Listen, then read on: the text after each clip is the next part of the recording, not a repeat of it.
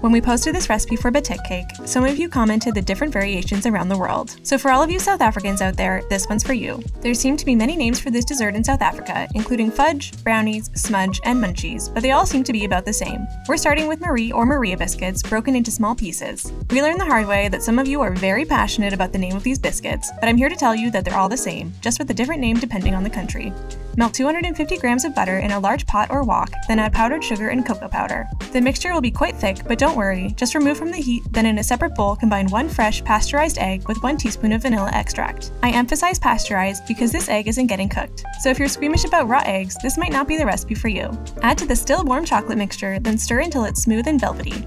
Finally, mix in the biscuit pieces until they're fully coated in the chocolate, then transfer to a greased and lined square baking dish. Smooth out the top, then chill in the fridge for 1 hour or until firm. These are an easy sweet treat with so many variations around the world. Which country's version should we try next?